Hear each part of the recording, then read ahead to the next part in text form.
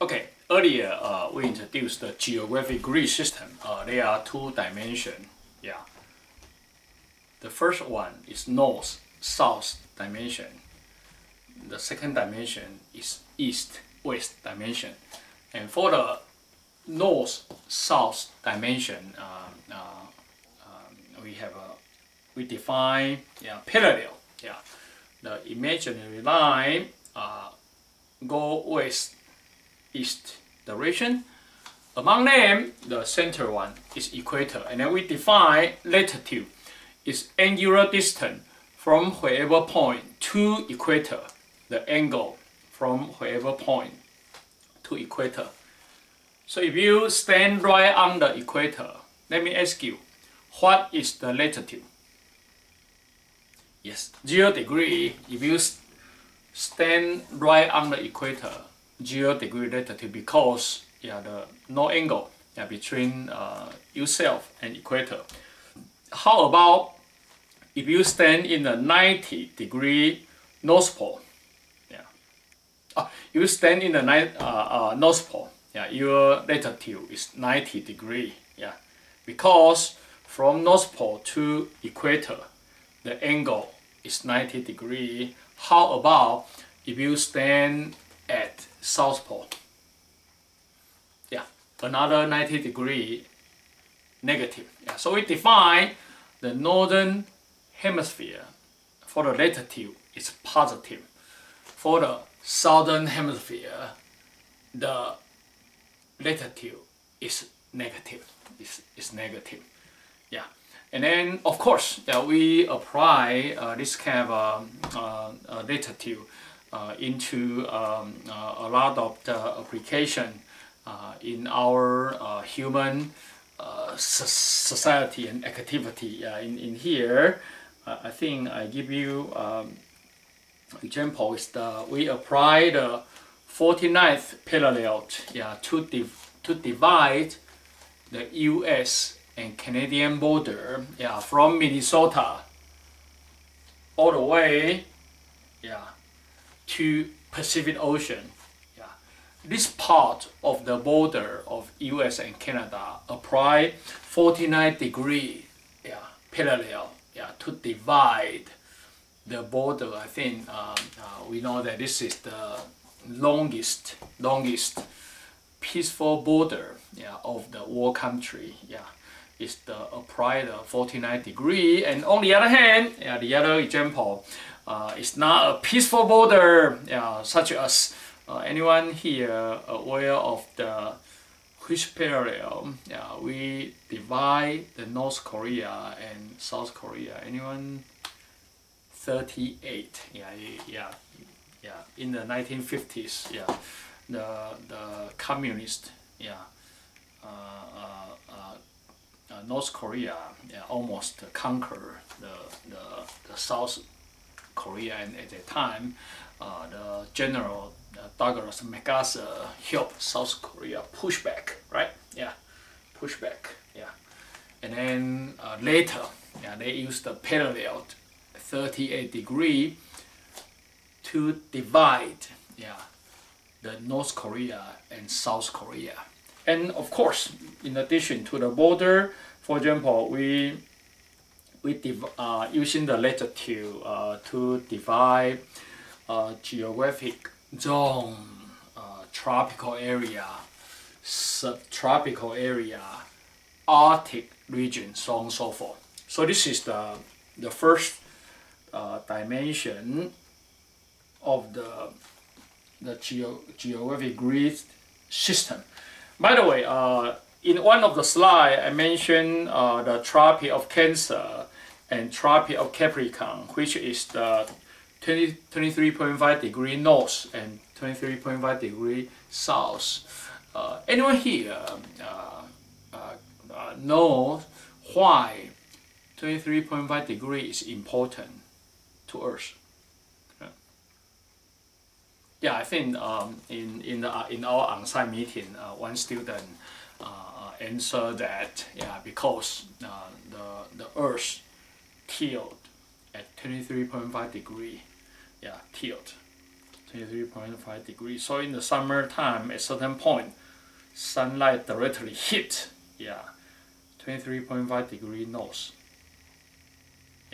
And then in winter months, the sunlight directly hit 23.5 degrees south.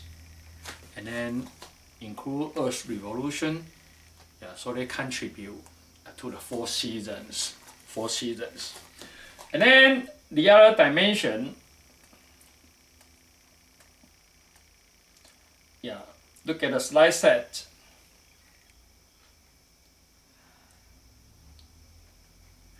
The other dimension is longitude, northwest, east-west dimension. So for the longitude, first of all, we define meridian.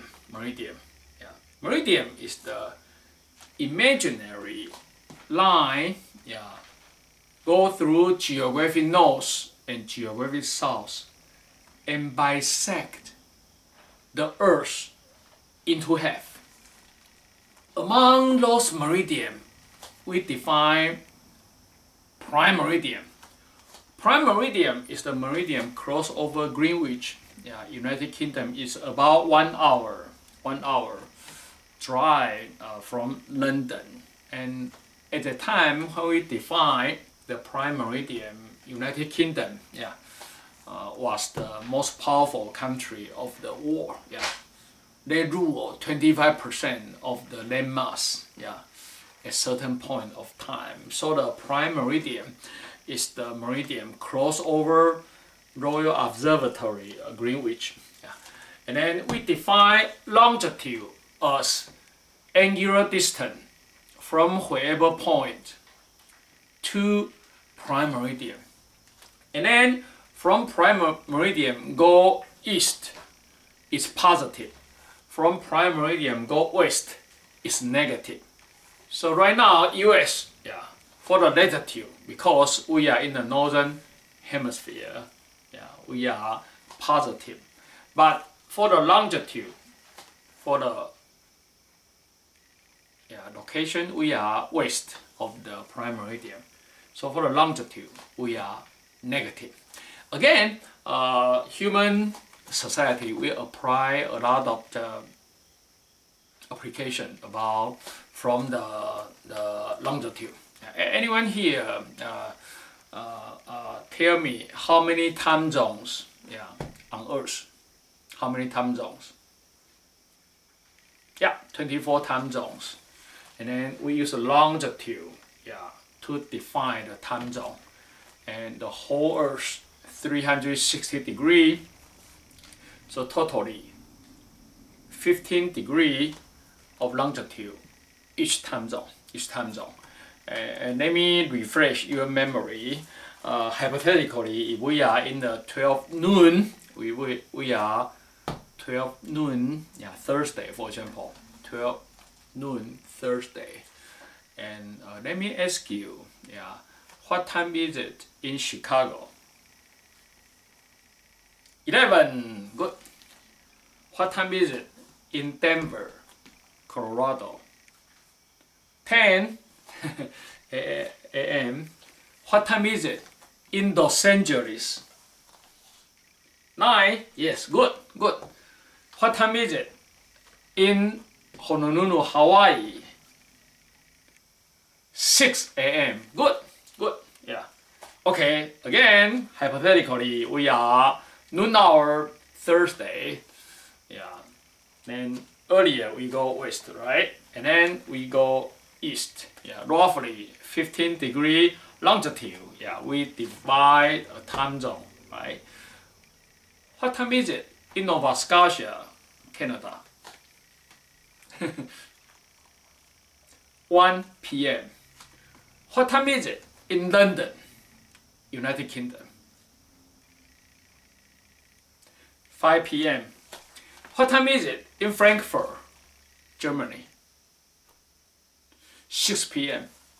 What time is it in Tokyo, Japan? 1 a.m. Okay. Which day? 1 a.m. Friday. Okay. And anyone tell me, yeah, which day of the Hawaii? Some of you answer earlier. Hawaii is 6 a.m. Thursday, right? Yeah.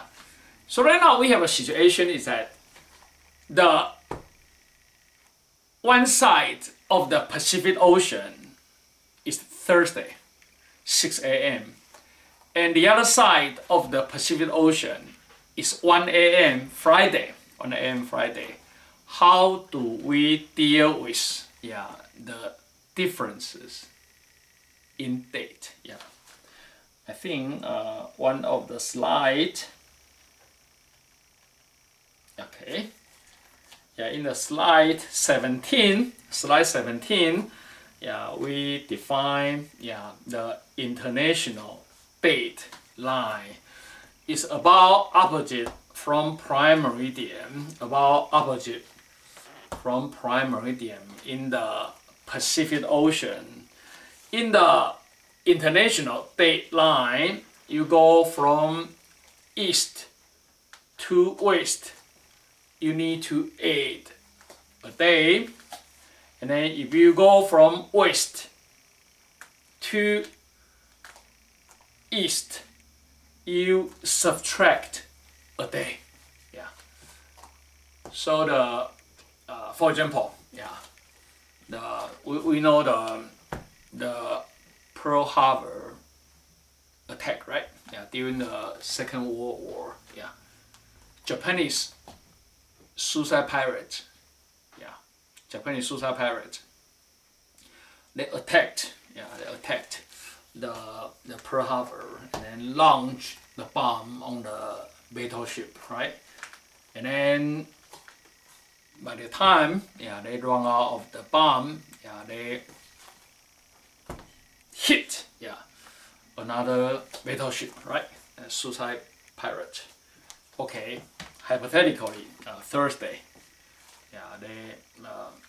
and then by the Friday morning, the pirate say goodbye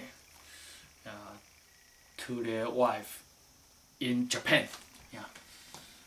My dear, this is a time I have to sacrifice for our country. You take care and take care of our children.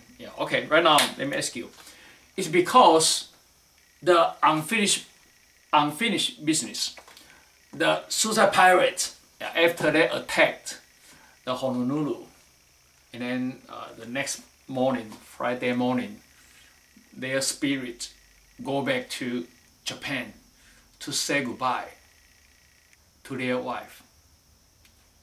Is that a ghost story or what? No, it's not. It's the international dayline. In the Friday early morning, the suicide pirate understand today is the day for the mission. So they Friday early morning they tell their wife, my dear, this is the day I need to sacrifice for our country, and you take care of our children. So they through crossover international dayline, subtract a day. Friday become Thursday, and then they launch the bomb and then hit another battleship suicide event.